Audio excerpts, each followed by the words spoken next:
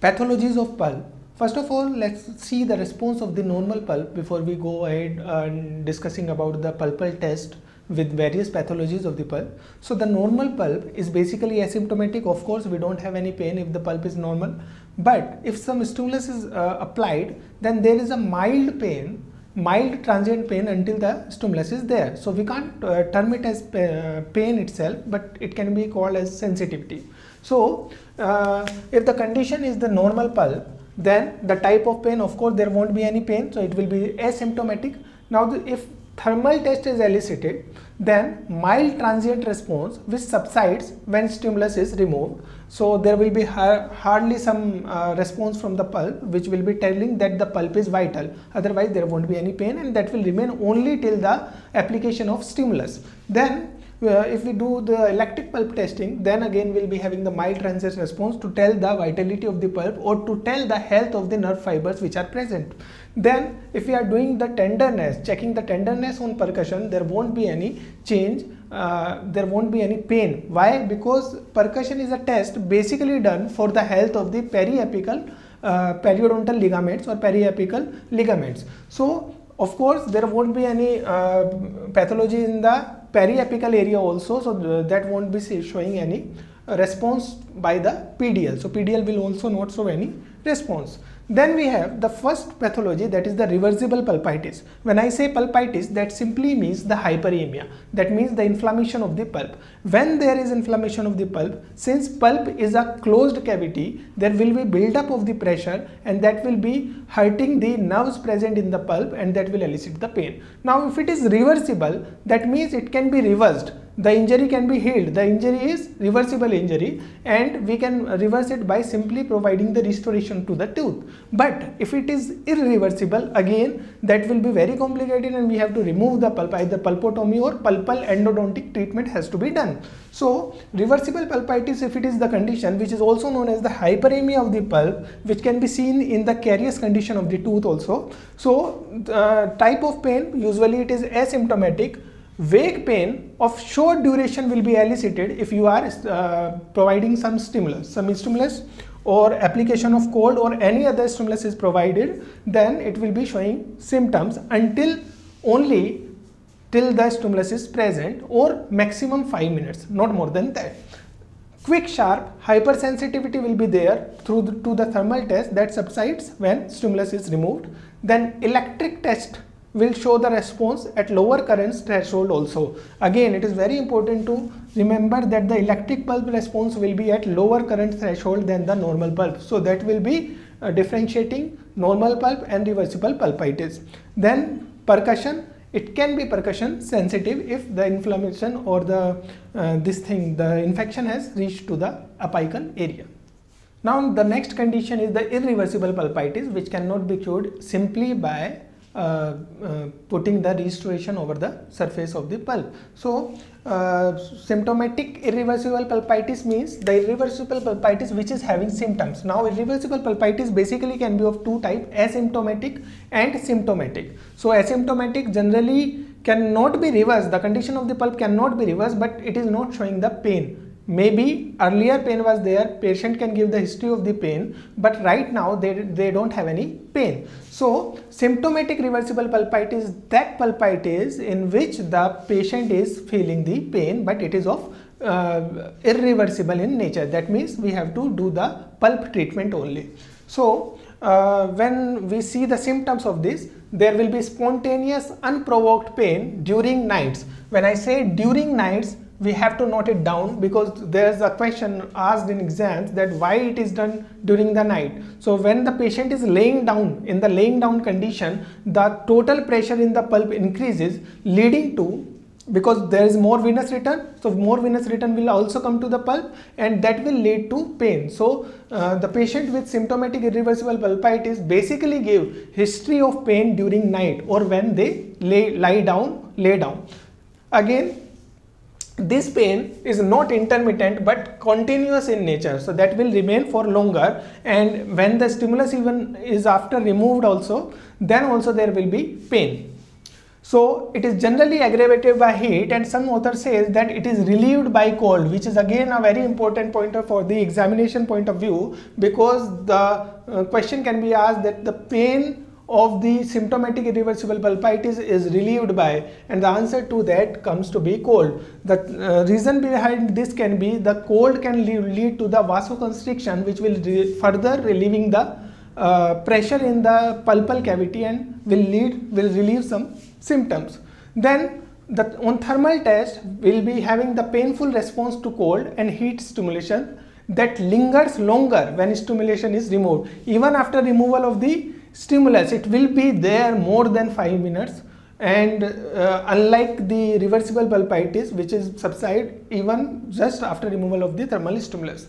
Then the electrical pulp response required higher currents compared to normal tooth. Again, this is important to remember that here in the reversible pulpitis we had the response even at the lower threshold than the normal pulp, but in this condition to elicit a response we need higher currents. Again, this is very important, and this is basic point which we have to remember.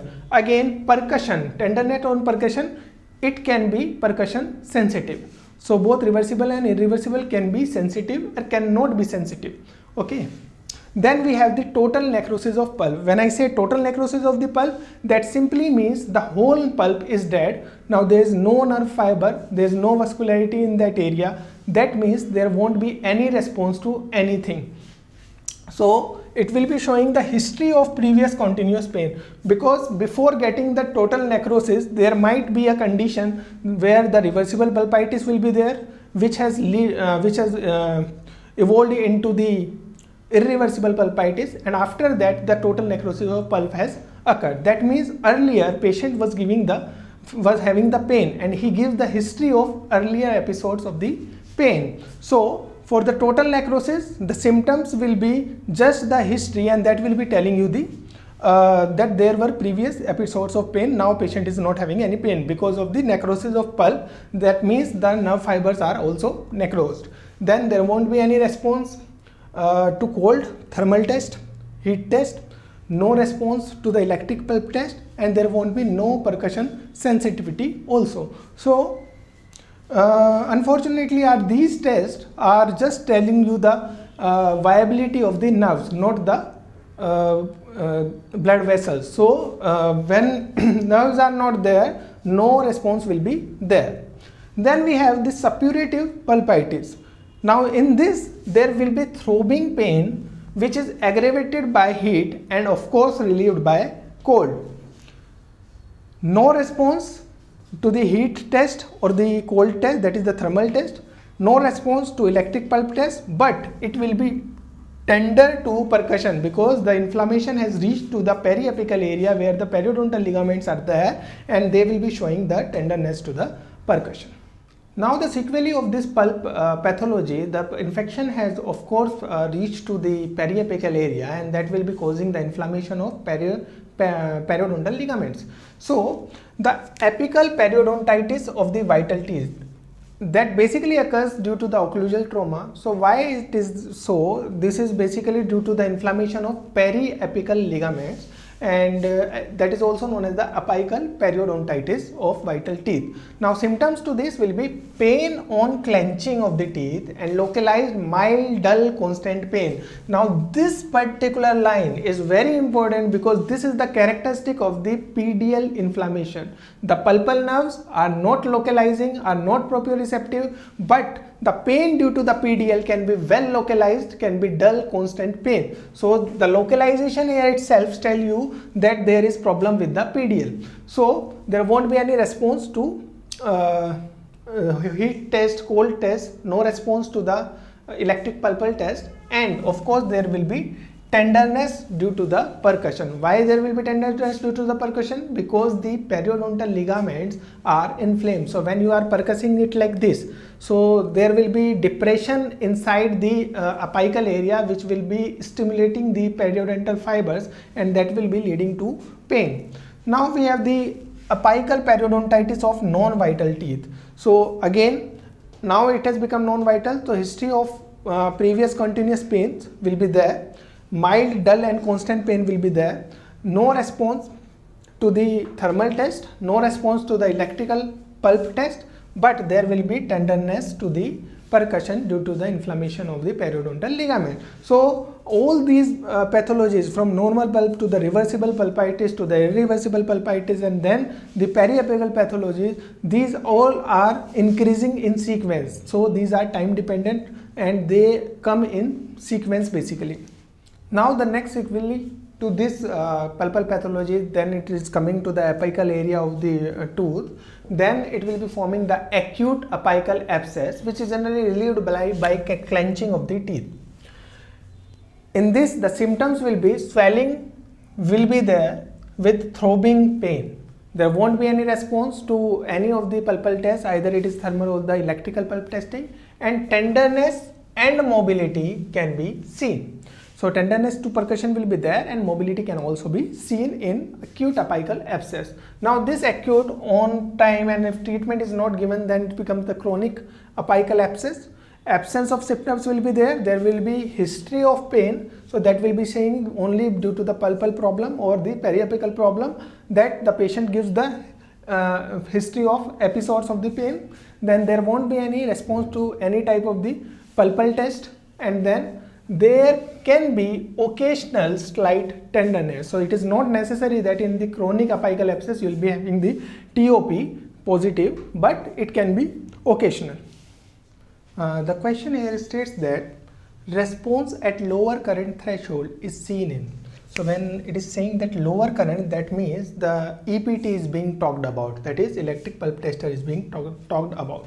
Now we already have known that the normal pulp will show some response, but it will not be lower at lower currents, because whatever we are comparing, we will be comparing with the normal pulp itself. So this cannot be the answer.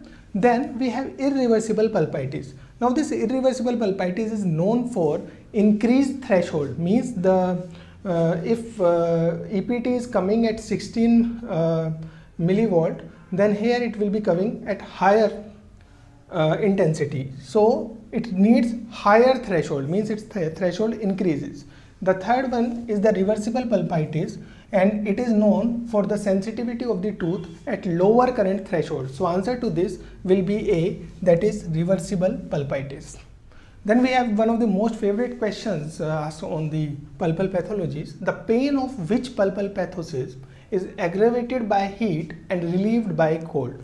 So here it's saying aggravated by heat, but interesting thing is it is asking about which is relieved by cold. As we know in the thermal testing, if we are the pulpal pathology is there and we are testing with the heat and cold, both will be causing the pain. But there are few conditions in which the pain is relieved by cold. Why it is relieved? It is relieved due to the vasoconstriction in the vessels that will decrease the pulpal pressure, and hence pressure on the nerve endings will be less. So first option is symptomatic irreversible pulpitis, as we have already discussed that yes, there will be relief if cold stimulus is applied in symptomatic irreversible pulpitis, as well as in suppurative pulpitis also you will be having relief, because in suppuration there will be a lot of pressure due to the exudative fluid, and when vasoconstriction is there, at least pulpal pressure will be less due to the cold temperature,